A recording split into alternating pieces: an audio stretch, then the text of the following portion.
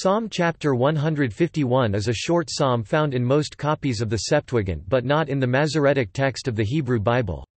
The title given to this psalm in the Septuagint indicates that it is supernumerary, and no number is affixed to it. This psalm is ascribed to David and is outside the number, when he slew Goliath in single combat.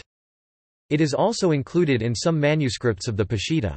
The psalm concerns the story of David and Goliath.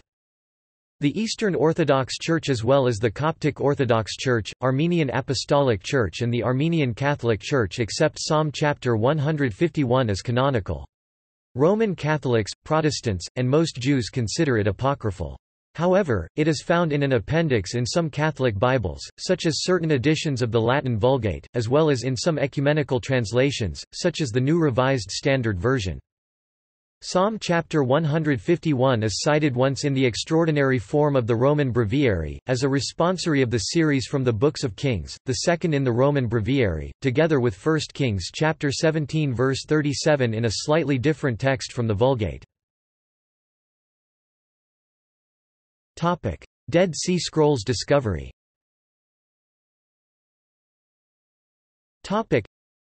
For many years scholars believed that Psalm chapter 151 might have been an original Greek composition and that there is no evidence that Psalm chapter 151 ever existed in Hebrew. However, Psalm chapter 151 appears along with several canonical and non-canonical psalms in the Dead Sea Scroll 11 QPs named also 11Q5, a 1st century AD scroll discovered in 1956. The editio princeps of this manuscript was first published in 1963 by J. A. Sanders. This scroll contains two short Hebrew psalms which scholars now agree served as the basis for Psalm chapter 151. One of these Hebrew psalms, known as Psalm 151a, is reflected in verses 1 to 5 of the Greek Psalm chapter 151, while verses 6 onward are derived from the other Hebrew psalm, known as Psalm 151b, which is only partially preserved. The composer of the Greek psalm has brought the two Hebrew psalms together in a manner that significantly changes their meaning and structure, but the influence of the Hebrew originals is still readily apparent. In some ways the Greek version of Psalm chapter 151 does not seem to make good sense, and the Hebrew text provides a basis for a better understanding of what transpired in the creation of the Greek version. In comparison to the Hebrew text, Sanders regards the Greek text of this psalm to be in places desiccated, meaningless, truncated, ridiculous, absurd, jumbled, and disappointingly different, all this the result of its having been made from a truncated amalgamation of the two Hebrew psalms.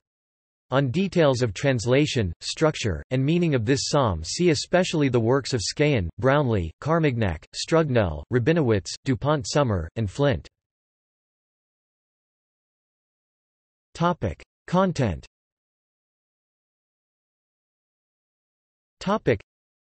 The title of the psalm states that it was written by David after his battle with Goliath.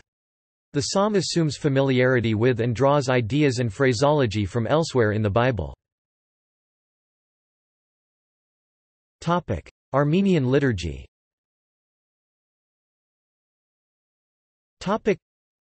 Psalm chapter 151 is recited each day at Matins in the Armenian Church in a sequence of biblical poetic material which includes canticles from the Old and New Testaments, Psalms 51, 148–150, and 113 numbering according to the Septuagint. The Armenian version of Psalm chapter 151 is close to the Septuagint, with some variation. Where verse 2 in Greek reads Hi cheres mo epoisan organon hoi dactyloi mo erison psalterion. My hands made an instrument, my fingers fashioned the lyre.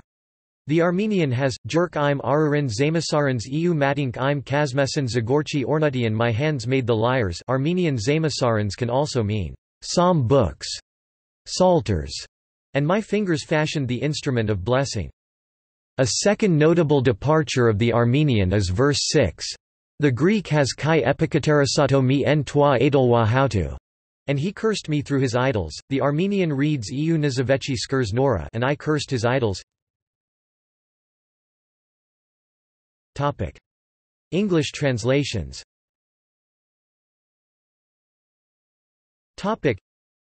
Besides being available in Orthodox or ecumenical editions of modern translations since 1977, Revised Standard Version, New Revised Standard Version, English Standard Version, Orthodox Study Bible, Contemporary English Version, Common English Bible, there are a number of English translations now in the public domain. William Whiston included it in his Authentic Records. It can be found in the LXX translations of Charles Thomson and Lancelot Charles Lee Brenton, and Adam Clarke's commentary. It is included in Sabine Baring Gould's Legends of the Patriarchs and Prophets, William Digby Seymour's Hebrew Psalter, and William Ralph Churton's Uncanonical and Apocryphal Scriptures. William Wright, Orientalist, published a translation of the Syriac in the Proceedings of the Society of Biblical Archaeology, June 1887, and A. A. Brockway published a translation from the Coptic in the January 27, 1898 New York Times. Topic: Cultural influence.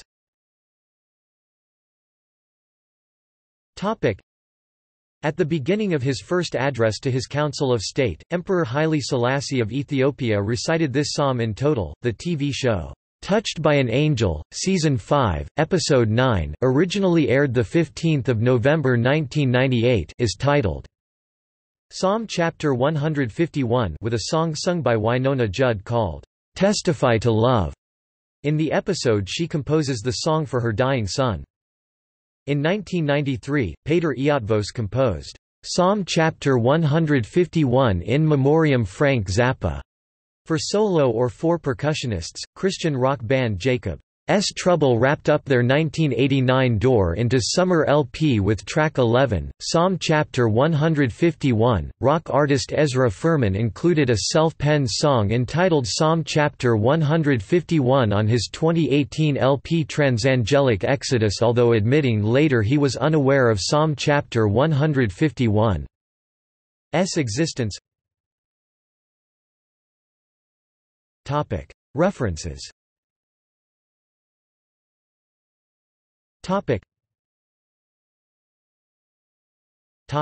Citations.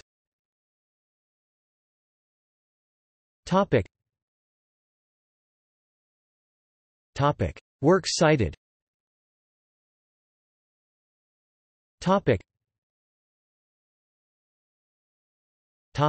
External links.